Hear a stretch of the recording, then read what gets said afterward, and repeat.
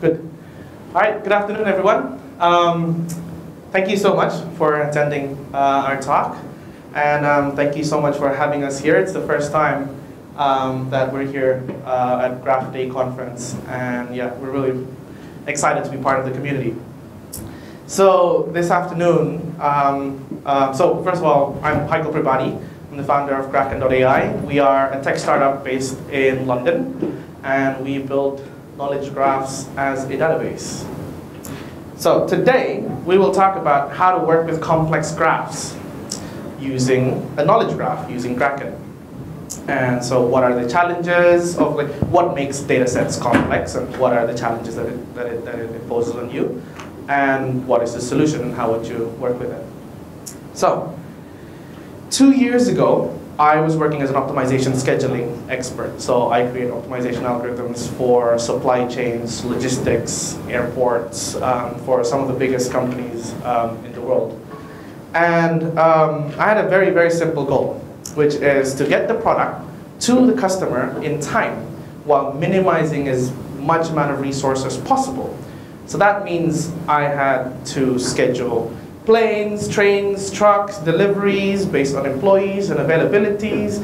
But I also had to meet labor rules, holiday restrictions, employee preferences. I had to make sure I meet certification of certain employees being able to do certain tasks, clearances, all kinds of things. When you're talking about optimization, reducing the cost of operation of a company, you have to consider every single variable, quite literally. And even if you're not sure whether you should include a variable, that's when you actually should include it and find out if the algorithm tells you that you shouldn't need to include it later on in the future. So it was quite easy for me to end up with, I've seen a 1,000 entity UML diagram before, which took us 3 months to actually build it for this company. So I realized, and I've learned at that point, that integrating information from so many sources is really, really challenging. But it's not just the ETL. The ETL is obviously challenging. You have to do the parsing and everything. And you have to do it quite often not reusable from one company to another because they have very specific data sets, and it's not transferable from one client to another. But the biggest challenge is basically what comes afterwards, after you integrate all of this information from 30 to 40 databases into one huge consolidated graph, in which we needed to do that in order for us to be able to perform any type of mathematical linear graph optimization on top of the data set. So the result is basically a really complex data set. And it actually doesn't only apply to logistics, not only to scheduling. Basically, any type of intelligent systems have face this problem of complex data to varying levels, to varying degrees, obviously. And when do they see it? When do they face it? The rule is simple. If you want to make a system more intelligent, you got to know more. If you want to know more, you need to collect more. So that means to build AI applications, you're going to face more and more of this problem of data complexity. But what do we mean? What do I mean by saying data is complex? What makes data complex? What I mean by what makes data complex is data model. Data model makes data very complex.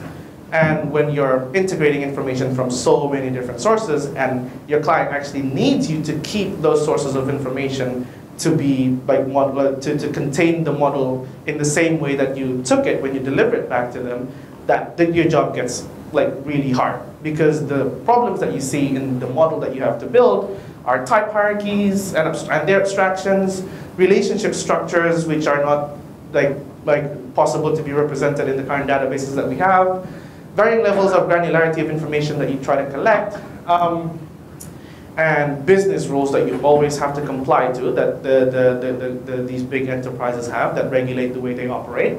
And also the fact that the scale of the model is just really big and it always needs to be updated. Okay. What do I mean by these things?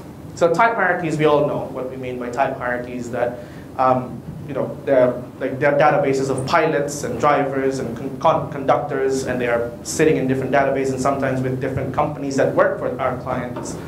And they have to stay that way because the information, there's a lot of things that comes with each of these entities, each of these objects that needs to comply with the business rules.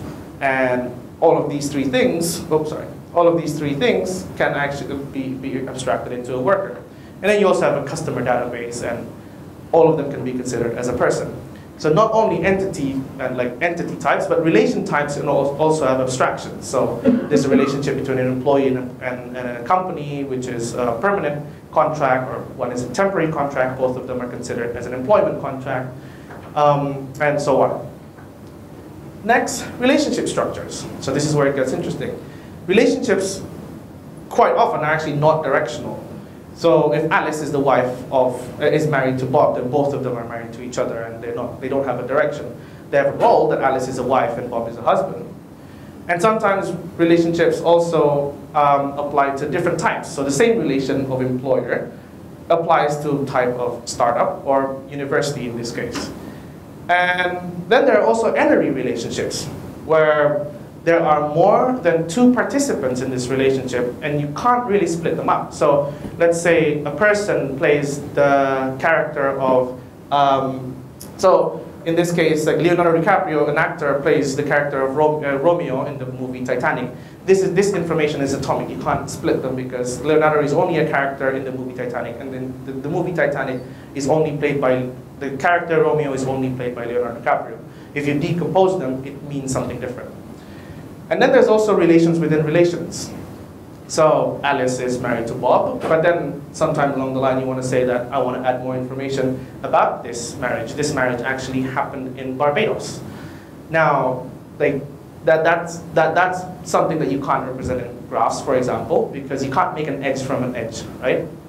Now, these are just the top 4 things that happens quite often, and a lot of other modeling complexities that we see can be decomposed into these 4 things. So the next thing is like when you're integrating information from many sources, they obviously collect information at different levels of granularity, and you have to deal with that when you're trying to integrate all of them. So there's a database of trucks and all of the destinations, and they all contain postcodes, and trains all contains the counties or the suburbs in which they're going to, and planes simply contain the airport code. However, these things are actually, they have a relation between themselves, and they will make your life hard. Soon, we will see. Now, business rules. Business rules are contained in another database. So it's basically another database saying that employees can't work longer than 16 hours in one straight shift. If an employee works less than 2 hours between one shift and another, it's considered a consecutive shift. If employees to be assigned for a delivery, you need to make sure that this truck can only be driven by employees with these type of licenses. And there are lots of restrictions in which you need to obey to. So we all know databases don't deal with that, so it was our responsibility to make sure that information that goes into that database and that goes out have to abide to these rules. And we all make a bug or two every now and then. And when you're working in scheduling systems, when you're scheduling literally airports and train line systems, you cannot make one single mistake. And the fact that, as you collect a lot of information, you grow the scale of the model, and it becomes big, so the problem that you see basically multiplies exponentially, the modeling problems that we just saw just now. And then there's the fact that your client 3 weeks later says like, oh, I want to add this database. After we told them like, you need to confirm to us that this business model, you're going to stick with this for the next 6 months. They say like, yeah, we can confirm. And then 3 weeks later, they say like, one more database. Or like, one more column in this database. So it's a pain. So the fact is that real-world models are filled with hierarchies and hyper-relationships. But our modeling techniques these days, we are only like, our modeling techniques these days are based all on binary relationships. So that's the root cause of the problem with the modeling complexity. What about the querying? There's a lot of problems with querying when you're working with like complex data sets, but they all kind of fall into these 3 problems: the permutation of query interpretation, the verbosity of the queries on these complex data sets, and the reusability of graph analytics, because when you're collecting a lot of information, it's highly likely that you will actually want to perform some form of distributed analytics on top of it. So, permutation of query interpretation. So this is an actual thing, like a very simplified version of a problem that we see like in every single database that we that is a result of integrating these transportation information. So there are permanent drivers, temporary drivers, contract drivers, and they can all drive trucks, buses, and vans. Can't see the bottom part, there's a van there. And each of the, the databases containing the destination of these trucks actually are all of different levels of granularity. The two root causes of the problem here is that we need a type abstraction at this side, and we need another type abstraction on this side, and there's actually a transitive relation. There's a transitive relationship of located in here where postcode is in county, county is in city, and these modeling, they don't get, they are not handled by the database. So it's our responsibility to actually translate this query, get all drivers that will be arriving in London, which is a query that we would commonly like to ask, down into the permutation of every single subtype that is actually involved in this. So, of course, most often that we will actually write an algorithm, we would write a function to write this query.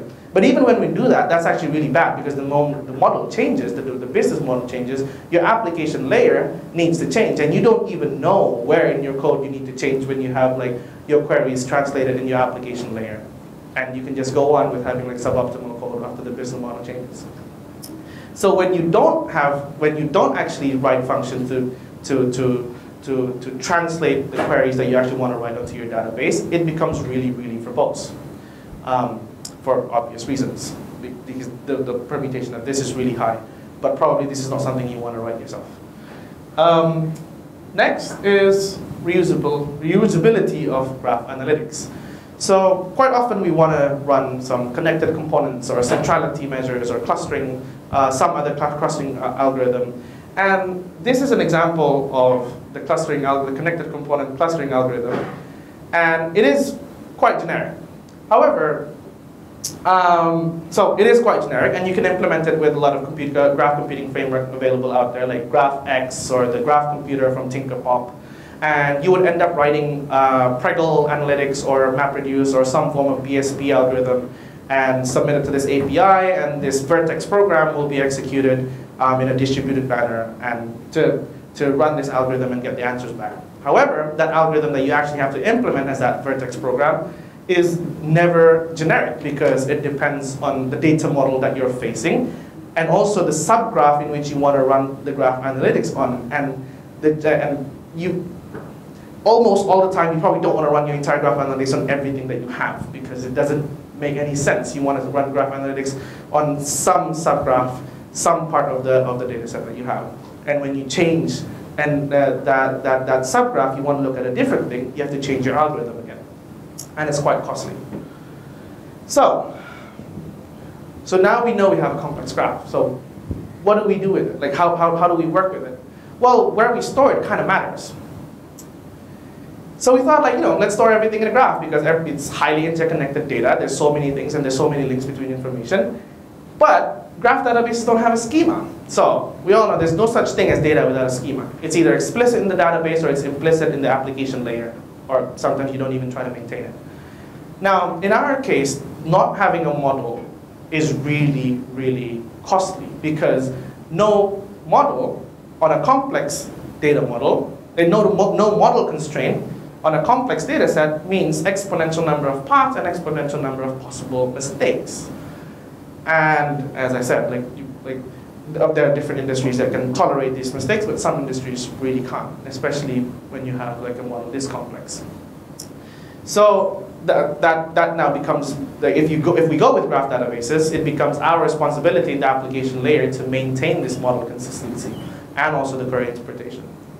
So what about SQL? It has a schema, but it's actually not that expressive because the UML modelings that you do and the model that you define for your SQL database, so the normalized data model that functions as a model constraint over the data set is actually quite low level. It doesn't have the constructs able for us to model the things that we said in the previous slides. So higher level abstraction still needs to be maintained in the application layer. And query interpretation is still our responsibility as usual. But we also know RDBMSs are not good for querying like high number of like relationships between data points. So before people ask, did we consider RDF and OWL? We did consider RDF and OWL. But RDF, the data model is still too low level, the subject, predicate, object, the data model. It's too low level to solve the complexity challenge that we want to solve. And of course, OWL is open world, database needs to do closed world semantics. I won't get into the detail of it. I'm happy to talk about it after this talk. And actually, OWL is not suitable for graph. It's suitable for tree data, actually. And if you do want to, force it to work for graphs, it's quite a pain. And of course, it's really painful to learn that if you're not a logician, it's actually really hard to adopt it. So our conclusion, RDF and OWL is for semantic web, not databases. And it's for logicians, not software engineers. What? So RDF was the early part, but they were talking about their extensions that they allowed. Yeah, but they still follow the RDF data model. It's the data model itself that doesn't allow us to model the things that we want. Okay. Yeah. So age relationships, things like that. Yeah. Yeah. I'll show you what the knowledge representation model like after this, which we will get to. So, what is the solution? Well, we realized we needed a database in the form of a knowledge graph that uses an ontology as the data model. And then a query language that takes advantage of this ontology, all of the type hierarchies, the relationship structures, the business rules in it, to actually perform automated reasoning to simplify the effort of actually querying your database. And so we built GRAKN. So at a high level, this is what GRAKN looks like. GRAKN is the data storage, so that's the database. We build on top of Apache Tinkerpop, which is translated into Cassandra under the hood. We use Spark for the graph analytics as well as Hadoop, Kafka for the indexing, and on top of it, we build a knowledge representation system. And that whole thing becomes GRAKN. And GRAKL is the query language that takes advantage over the knowledge representation system to perform inference through the inference engine, as well as graph analytics. So, oh, sorry, you wanted to? Yeah, I do. Okay, so what do we mean by ontology as a data model? Modeling tools should be able to model the real world and all of the hyperrelationships and the hierarchies that it has in it. And so what do we have? Why can we do that? Because we have a different type of knowledge representation model where you have resources, entities, roles, and relations. So, and there are rules as well, but I will explain that in the coming slides. So entities and resources. Think of it like your entity is a table in SQL. So the object, like the person, is an entity. And resource is a column in your table. So like name is a resource. Relationships are relationships. They connect two concepts together. But there are also roles. Roles describes the participation of concepts in the relationship. So employment, in this case, an example of a relationship, have two roles, employee and employer. And a person can play the role of an employee. And in this case, actually, a company plays the role of an employer, which I'm not showing here. And an entity too, not a resource. Come again? The company is an entity, not a resource. Yes, correct. The company will be an entity, not a resource.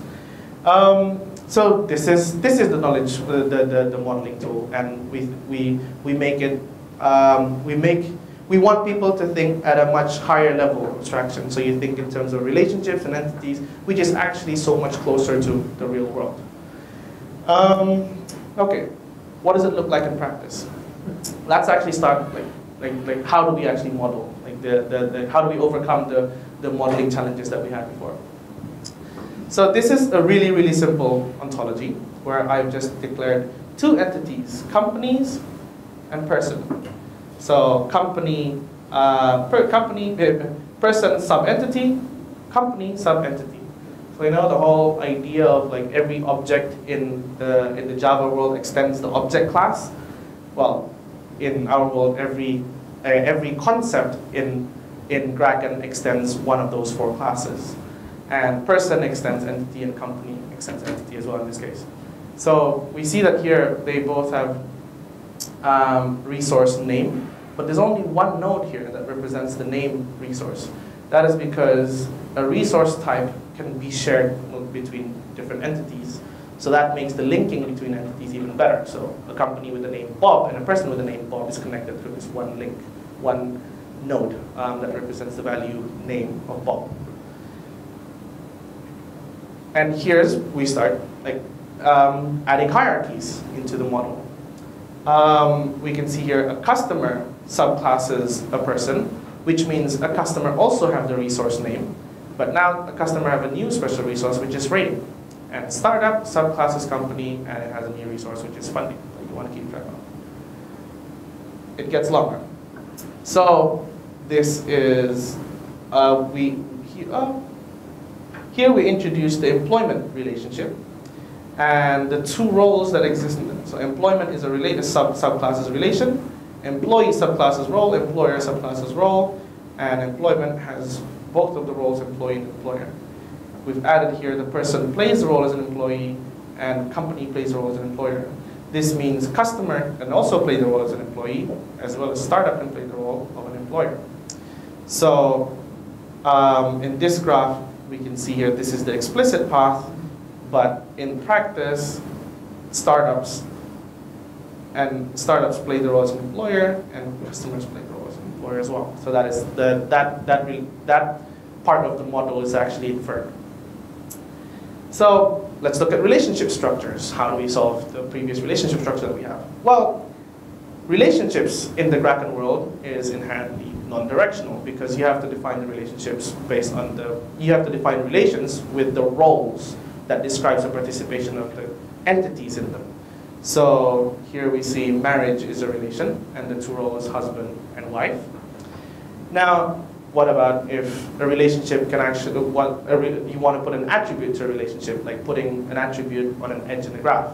You can also do that by simply saying, marriage has resource date.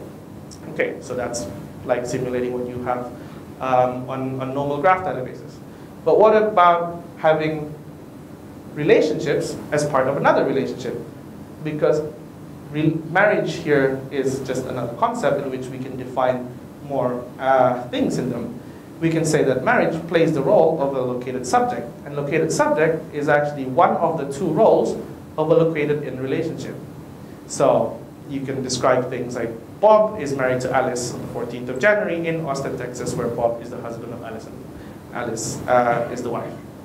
So this becomes a generic model in which you can model all kinds of relationships, where the next one we will see it's a three-way relationship where you just add another role. So movie cast has three roles: actor, character, casted movie. Actor is played by a person, casted movie is played by a movie, and character is played by a fictional figure.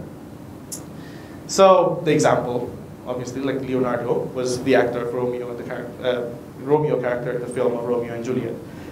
Now, with these modeling tools that we have, you can model, well, like really complex things in a language which I hope we have made it to be a lot simpler for people to understand and closer to a more human readable syntax.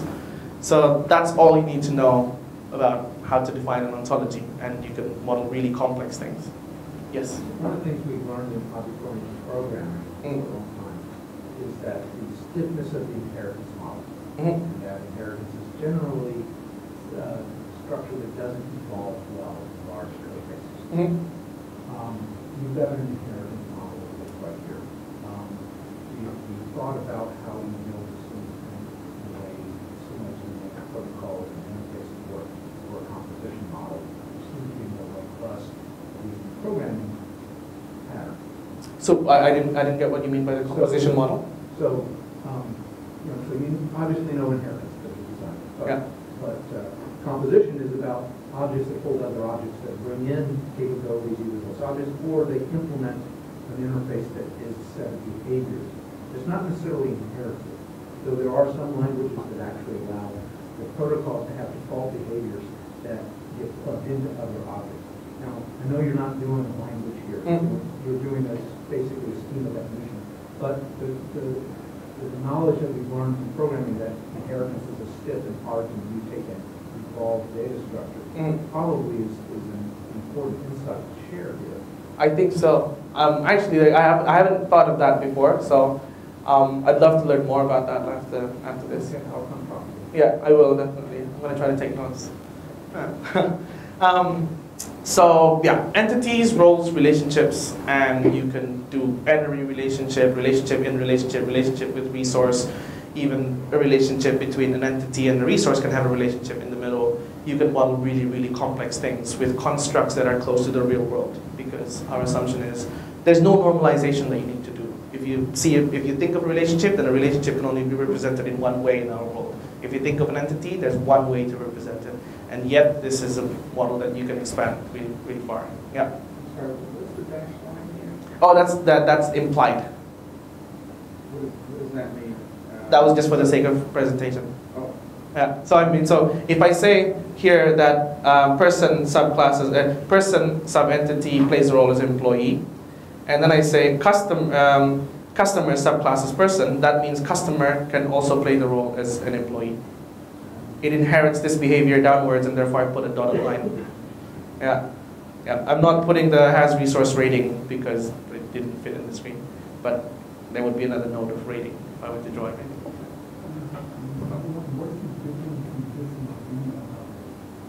So, like the ontologies that you have, for example, in OWL is a lot more heavier. It has a lot more things, a lot more granular than this. But this is a lot more expressive than what you have in SQL. So you can consider it as a lightweight ontology. This is yeah.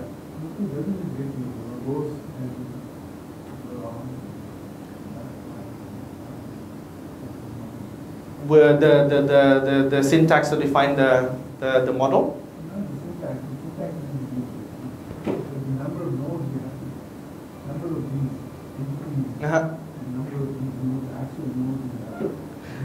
Well, the types will only expand when you expand your business model, right, or your domain model if you want to track more information. This is not the data instances. This is a collection of types. Yeah. So does the types of information that you collect in the business grow? Yes. But the point is like to make it flexible that you can always update it.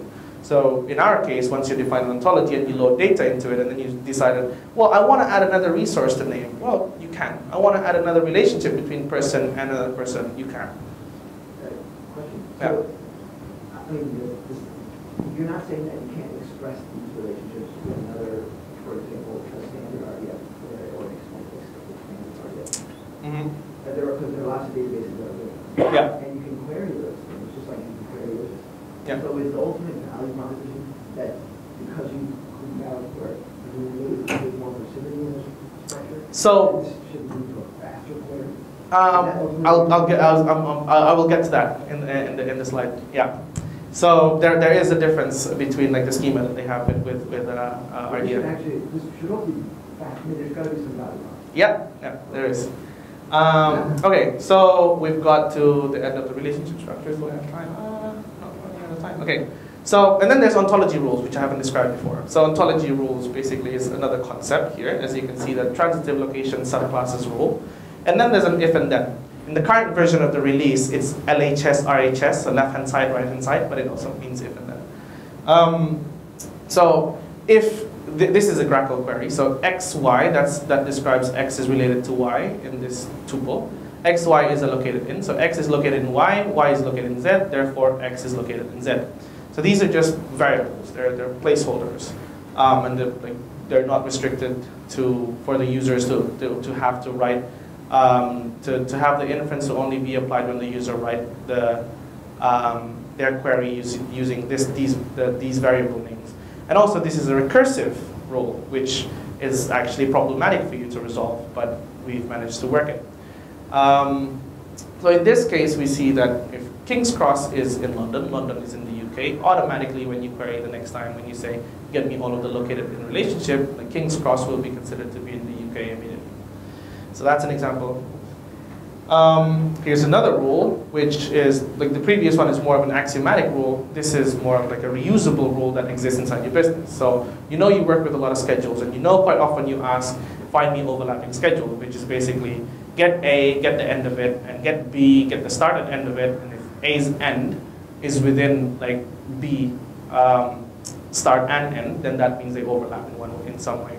And the order in which we write it doesn't matter, and the order in which the user writes it also doesn't matter.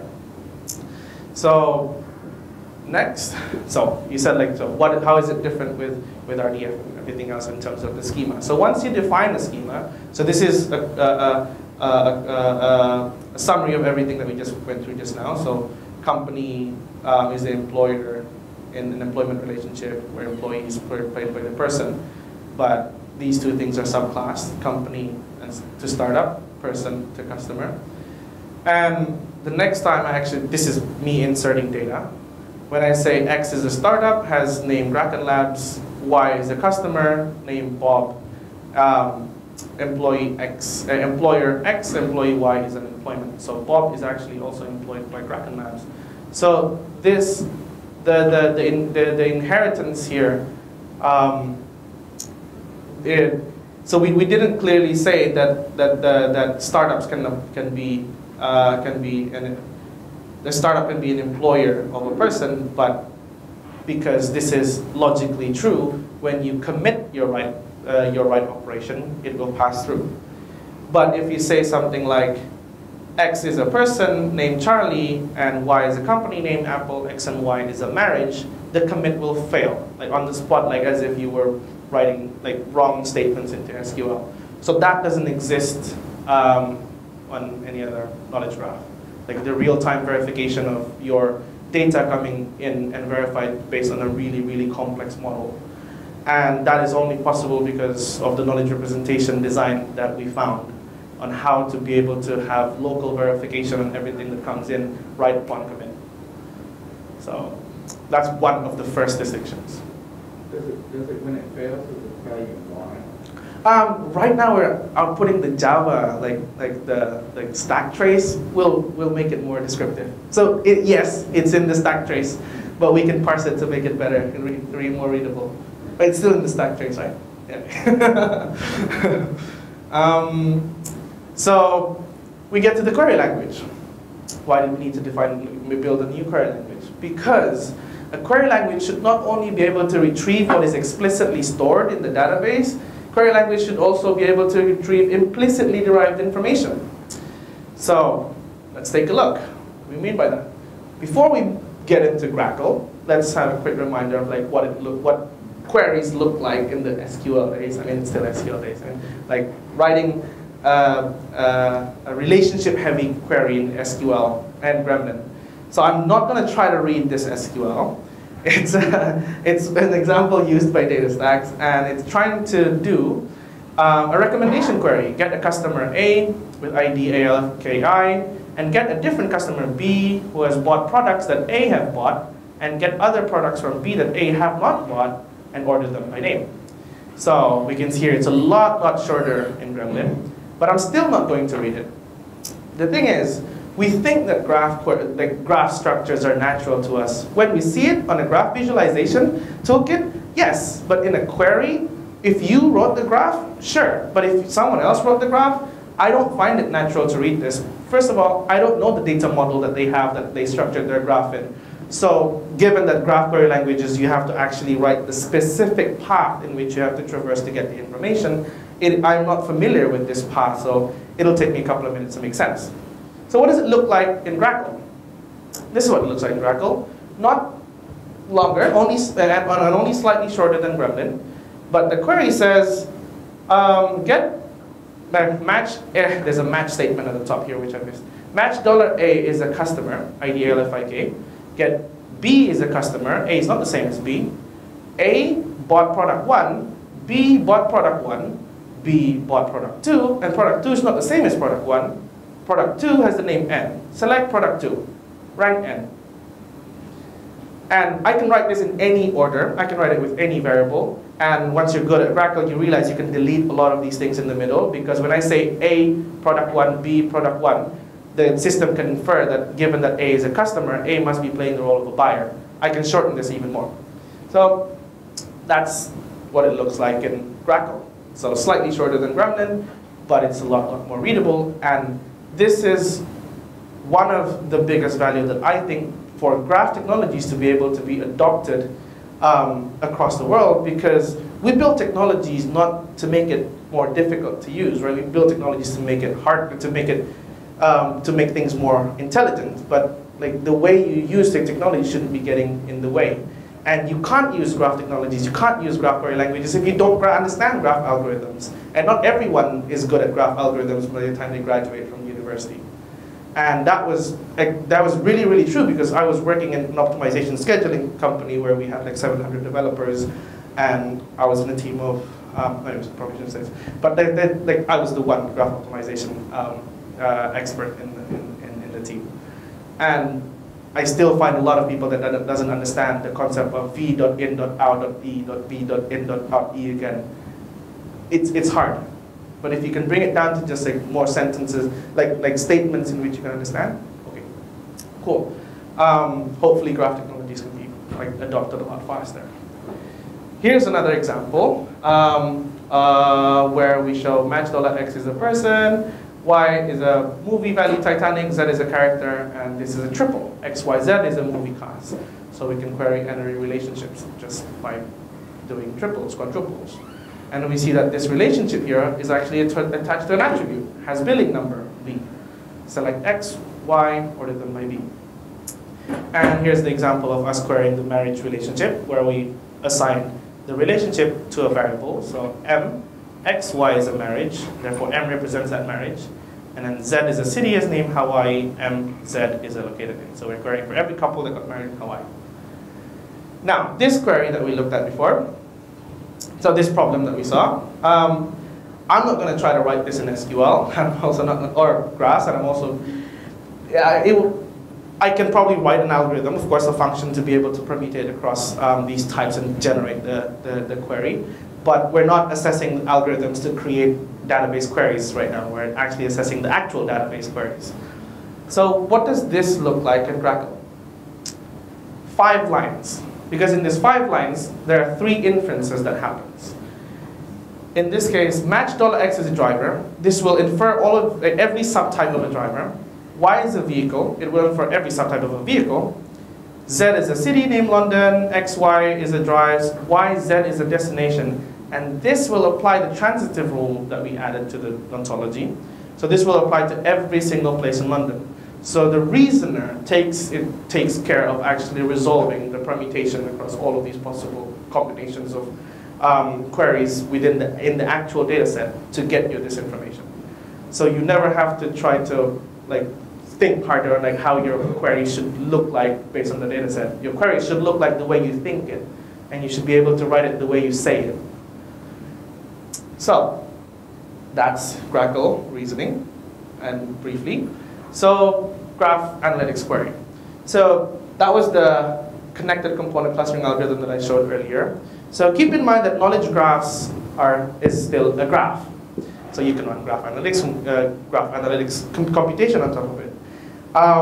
But the difference of knowledge graphs is that you have an ontology that describes the entire structure of what is inside your graph. That means now the machine actually understands what the relationship structure looks like. So now the ontology can become an input to our algorithm, and for the first time I found out over 3-4 years working on graph optimization, we can finally find generic Pregel, BSP, MapReduce algorithms for each of these generic network analytics, for each of these network analytics algorithms that is available out there, all of these textbook algorithms. And so the Vertex program class for this connected component, it was a bit too long for me to screenshot. I didn't know how to do it because it's 261 lines. But you can go to the Tinkerpop API. So just one class to implement this in the Tinkerpop repository. I think we looked at there's a PageRank example there, and it's in the couple hundred lines. So now that we found a generic algorithm to actually represent this in a knowledge graph, you can do this in 1 line in GRAKN. And you can scope the subgraph in which you want to run the clustering algorithm on by saying the types in which you want the algorithm to apply to. So in this case, you want to find the clusters of all person and movie. So even though you have a lot more different things inside your graph, it will be ignored. It's not going to be traversed when the algorithm runs. So right now, we define the subgraph by specifying the types in which you want to make available to the algorithm, which is already really, really powerful. But in the next couple of months, this will change, where you can actually write another GRAKL query to be as specific as you want to write the subgraph, and then call graph.compute, graph compute at the end, compute cluster at the end of it, and you run a clustering algorithm on a highly specific subgraph in your dataset. So other than computing clusters, we've implemented quite a lot. So all of the statistical graph analytics, so STD, mean, max, count, all of those clustering algorithms. And I think what's in the cooking right now, I think there's like centrality, PageRank. There's compute path, which I didn't. It's compute path, finding shortest path between things as well. I may have missed out a few things in here, but you get the idea. So we basically create graph analytics as a language as well, as part of the knowledge, as part of the knowledge graph. So everything that you saw before this page is OLTP, and everything that you see on this page is OLAP. So it still takes the same amount of time to run an OLAP algorithm, but the difference is for you to be able to experiment anything, it takes one line of code for you to write it instead of thinking how you actually implement this particular algorithm. And that's how we think we would be able to help you work with complex data sets, and hopefully making it a lot easier for you to model it, to add your business rules into it. You don't have to take care of it, to be able to query it, and you don't have to have a hard time trying to interpret it, and to be able to analyze it with just like one code without trying to think of how to implement it. And that's GRAKN.AI. Right. Thank you. Okay.